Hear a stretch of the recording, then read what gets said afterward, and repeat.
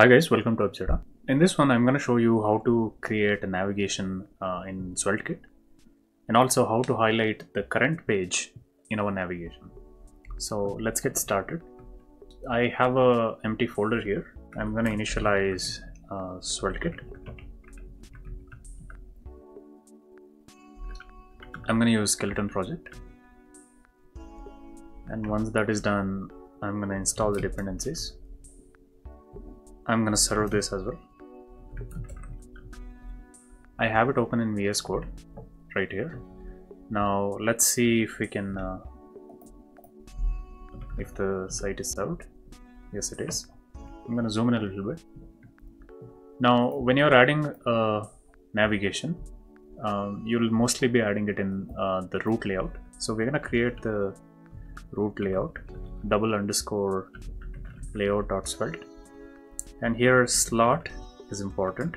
This is where all the content will go.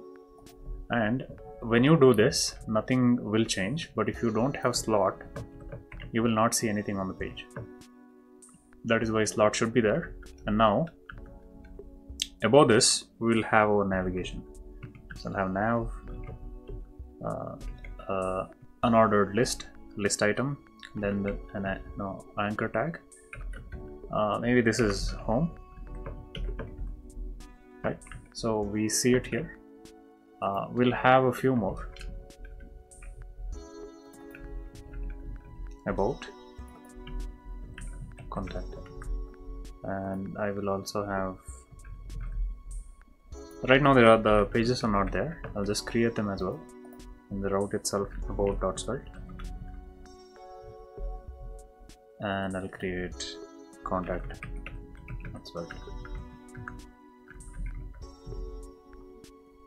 I'll have h1. It says contact here, and I do the same thing for above. Okay. Now, if I click on these pages, it should go to the respective page. But one thing is, we don't know. We want it to be highlighted which page we are in. Also, I will style this, so I can have a style tag here itself. Now the nav, I think the UL can be display flex, and the style list style can be none, so that we don't see the disk. Yeah. And also the list item will have a margin left or margin right of 1 em, and font to be bold, font weight to be bold,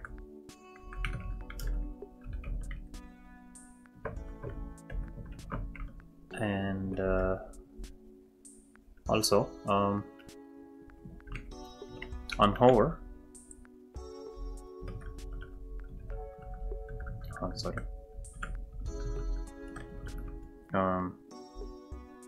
text decoration, let it be underlined. So what happens is when I hover over it, there will be an underline. All right. Now when I go to contact page, the underline should stay, and when I go to about should have an underline. When I am at home should retain that underline.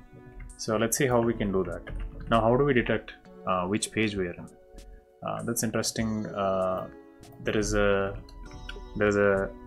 variable called path or page that we have to import from app environment. I'm guessing app stores actually. Page from app stores. Now here we can actually see what page will have. Now if I console log here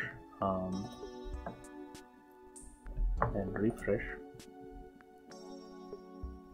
Okay, so since it is a store, I need a $sign to subscribe to that. Okay, so we see that host and there is path as well.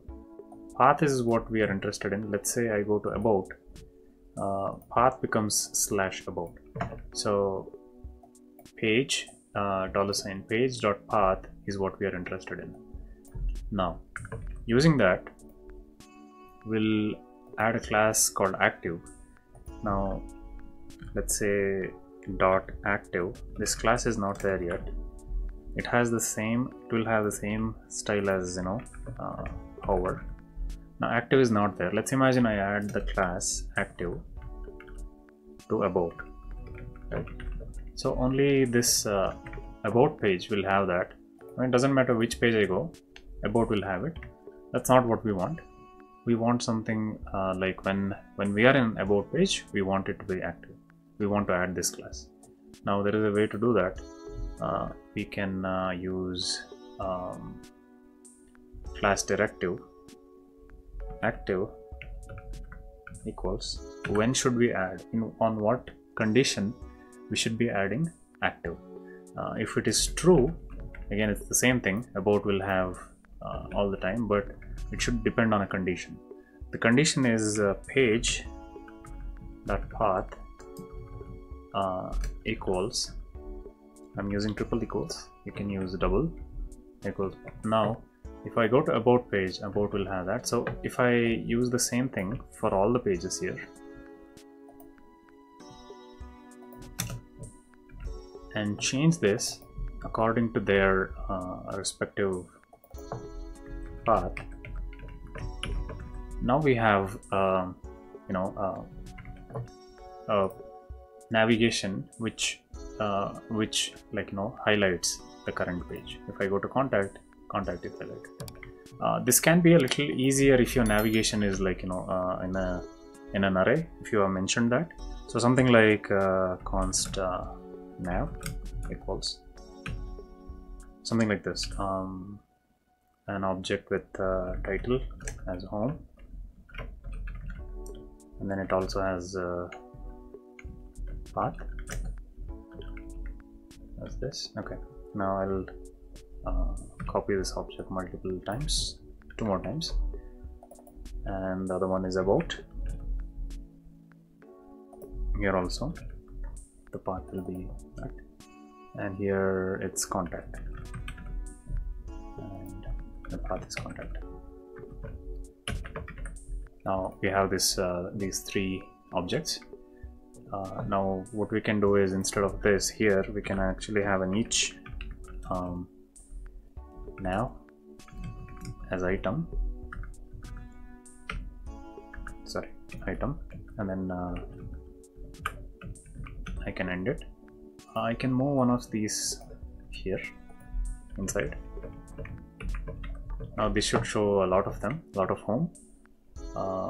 Instead of this, I'm gonna remove home here. Instead of that, I will have item dot title, and here in the href I will have item dot path. Right, now here also I will have item dot path, and I can remove all these which are like hard coded.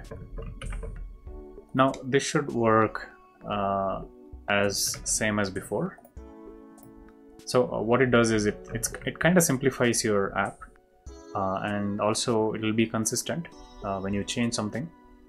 When you add something like this, contact to something like projects, and you have projects,